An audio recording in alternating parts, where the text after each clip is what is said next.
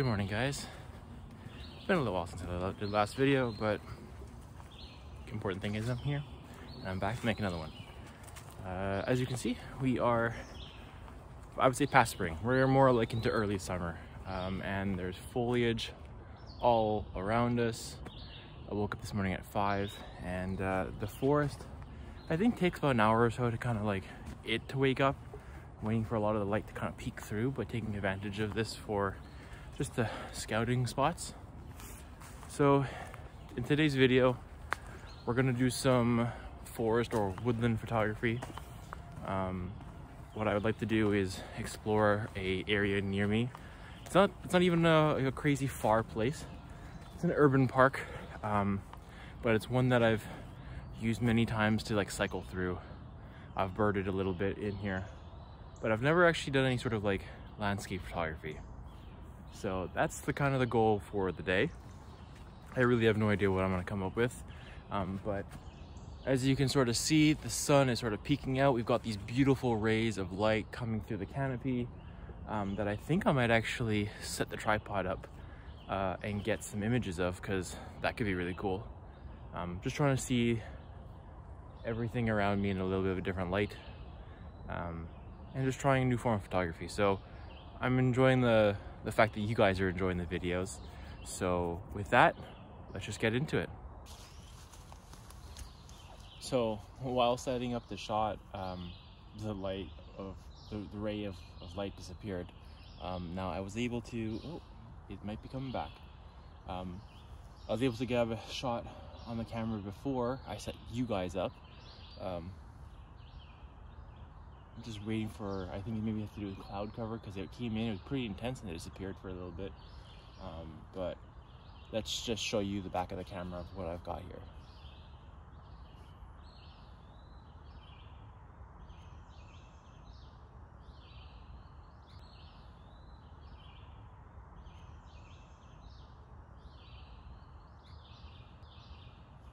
So as you can see, as you saw in that image, it really wasn't all that intense.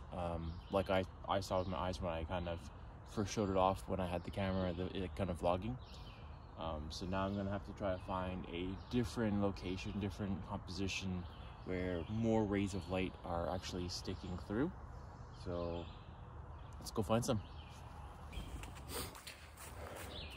So it actually looks like there's a huge cloud. I can't really see from the canopy cover, but I can definitely see golden sun like elsewhere, like bouncing on the clouds. So I don't know if you can see that all that well, but the sun is definitely going to come back. So because there's a good amount of mosquitoes here, and I did bring repellent, but you know, there's still quite a bit of mosquitoes, I'm just going to walk around and see what I can find for myself, and then hopefully I can set something up and then the sun can come back. But I haven't been in these woods this early ever before, and it's kind of nice. You just hear all the birds waking up, you know, the animals doing their things. There's squirrel and skunk and all kinds of other stuff. We have lots of groundhogs here too, and I have seen fox in this woods just once, and it was just by like a bit of an accident. I was just walking through, and out came Mr. Fox one morning. It's really cool. There we go. Ooh, this could be interesting. This could be interesting. Let's flip you around for this. So this is the scene I have just been greeted with. Now it looks much better than what you see right now, guys. I guess my camera, the iPhone I'm shooting on, just can't handle the dynamic range of the light coming in from the sun. It's kind of making everything flat looking, but trust me, there's a lot more shadow here and it's a little bit brighter there. So I'm gonna set the camera up and see if the sun doesn't get more intense, which I think it is actually. So let's get at it. So one thing that I need to work on is my wide angle, just seeing in a greater area. So my photography for most of it, for those who don't know, is just like wildlife and bird photography. So I'm so used to being 500, 600, or even I had an 800 at one time.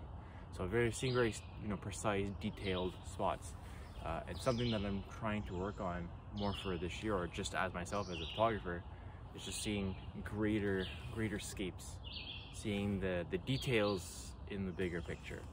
And that's something that I feel like not everybody has, and I definitely don't. Like, I can see it with my eyes, I just don't know how to translate that into an image. So that's something that I wanted to practice more and more on. And while I have the this 18-55 on here, and it should do the trick, I still have a hard time composing. So let's not waste any time. And if it looks like I don't know what I'm doing, I don't. I legitimately don't know. I mean, I have an idea, but I do watch a lot of YouTubers who are into the landscape photography, and I actually admire, and that's what's inspired me recently. Is kind of like, let me try my hand at that. But this is just as a heads up that if you're wondering if you see the image and you're like, wow, those are not that great, I don't blame you.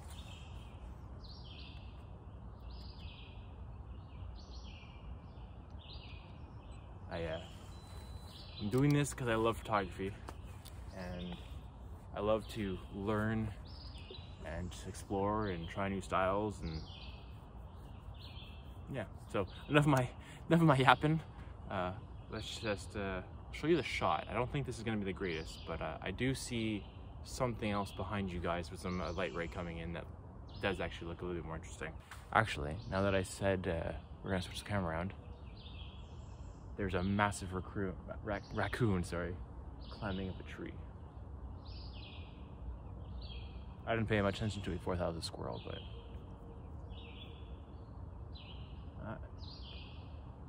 I'm not going to even attempt to show you guys on the phone because I don't have a good enough zoom on the iPhone 12 mini that I have.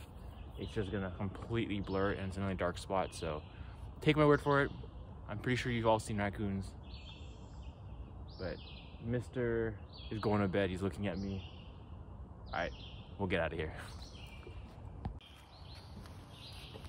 So this is the new scene and of course the light's going away. There's a big cloud. Okay, I think this is one of those shots where it's worth waiting for. So we're gonna wait a little bit, and hopefully the sun gives us something good. Because as I was setting up the two cameras, it did look good. There was this whole beam of light that was like just coming down being casted down this trail. And it looked very interesting, and I really do want to capture that. So, and it looked good quickly as I set this up. So we're gonna wait it out, and I will resume you guys. Oh, it's coming back. Oh, it's coming back. Okay.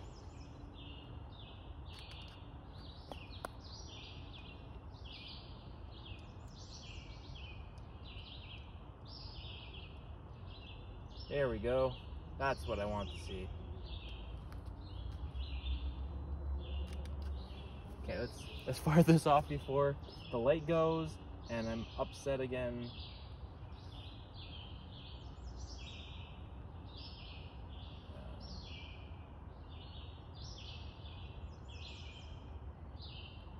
Underexpose that a little bit.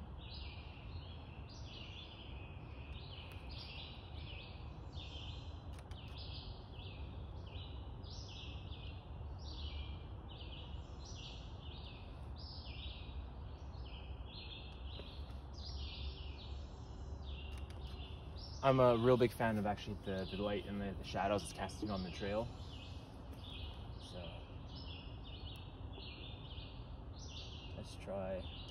let's try a slightly different focus. I'm also trying them at different kind of focal lengths, since I have such a small range anyways. Might as well. Now, too wide doesn't look too. I feel like there's really only a sweet spot. What am I at? 35 mil is what it works at. It looks at pretty good.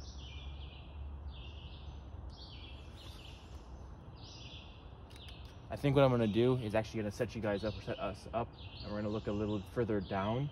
I'm always so used as a wildlife photographer to like getting on the perspective of my subject, but being this is the forest, I really have no idea where to place myself. So that's what you're gonna be noticing. Is this gonna be a lot of trial and error with me for my photography for this. I'm actually having an amazing blast of a time right now, but like I said, I have no idea what I'm doing. So yeah.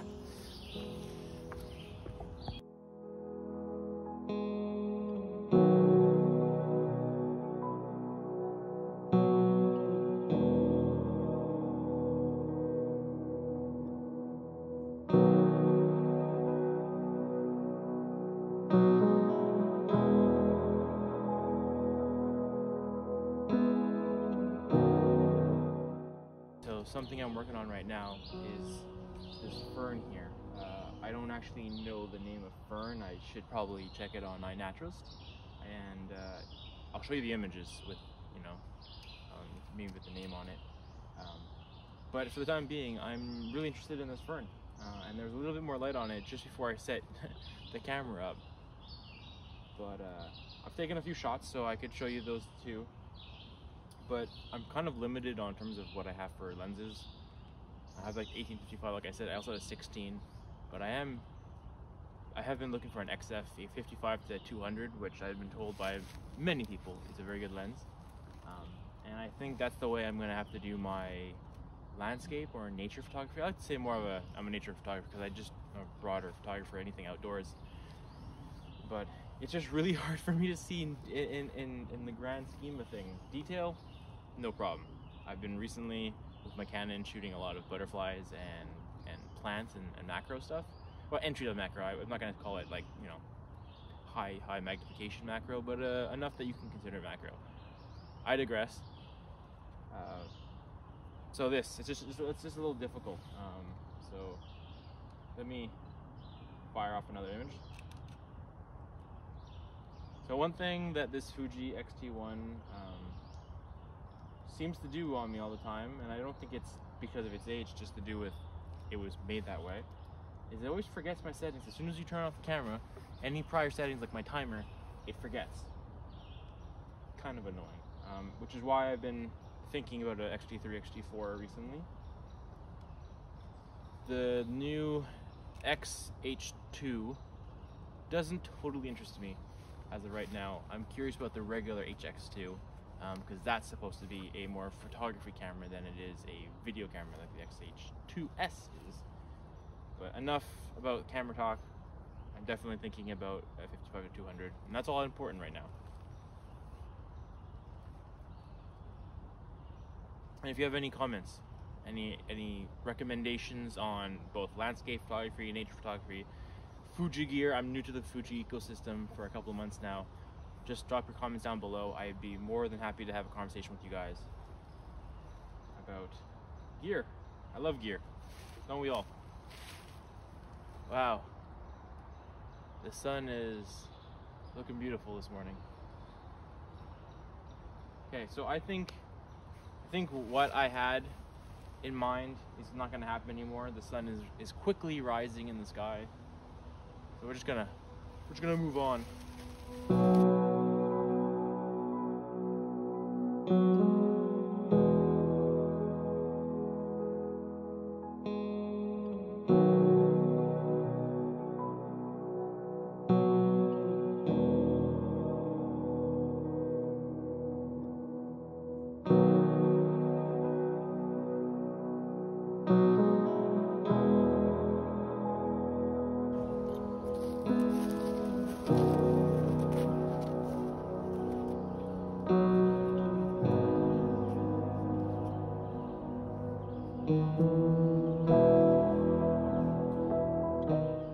So I've lived near this forest, this woodland, for a few years now, and I've known about this woods for even longer.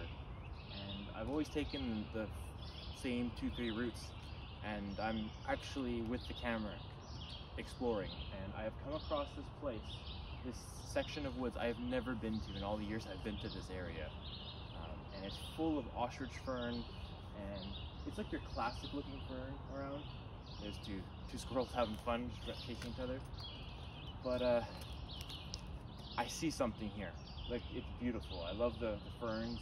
I've been to BC a few times, and that's what big ferns like ostrich ferns like this, you know, remind me of. I'm not exactly sure that you guys have ostrich ferns if you're watching from BC. I think so. I could be wrong, but from first glance, that's what it looks like. So I'm gonna see if I can sort of set something up with this. I don't know if you can sort of see it on the camera. There's a big fallen tree here. Another one over there. There's like this trail, nice like you know, mossy looking rock over there. But lots of ostrich fern. So I'm gonna see if I can maybe get a wide image of it, maybe get some tighter images of it. But I have put the 16mm on since I was shooting before I turned the camera on, some other stuff. So I'm gonna see if I can do anything with it here, and if not, I have the other lens in my pocket. Swap it out. But I often find myself coming to just these places, like beautiful locations, and just like before I set you guys up, I just stayed here watching everything for like 5 minutes, and I was just like, this is beautiful. I can still hear the cars in the distance, and I'm still within city limits. Like, this is so cool to think that we have this, and as you can hear, it's teeming with life. Teeming with life.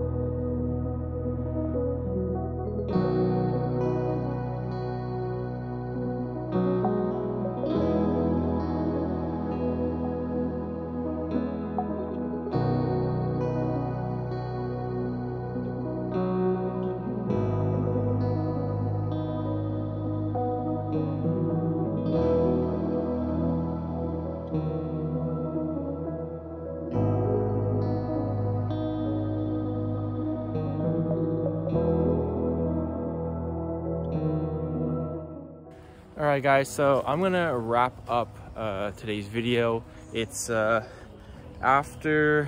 9 o'clock, and the light's getting harsh. Lots really spotty in the woods. So instead of just kind of, you know, breaking my head over this, I decided, you know what, I'm just gonna call it quits, go home, have breakfast, see the girlfriend, because she's just waking up now.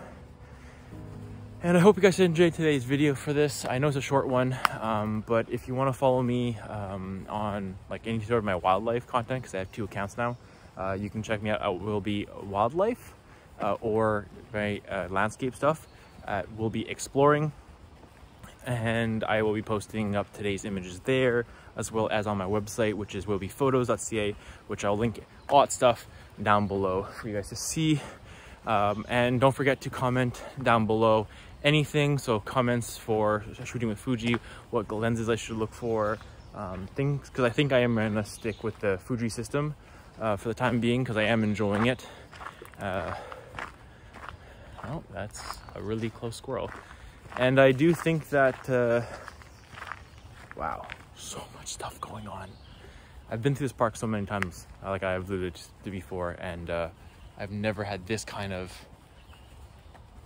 wildlife action near me. So anyways, if you like today's video, give this video a thumbs up, subscribe, share it with your friends, leave me a comment. We'll see you in the next video, guys. Peace.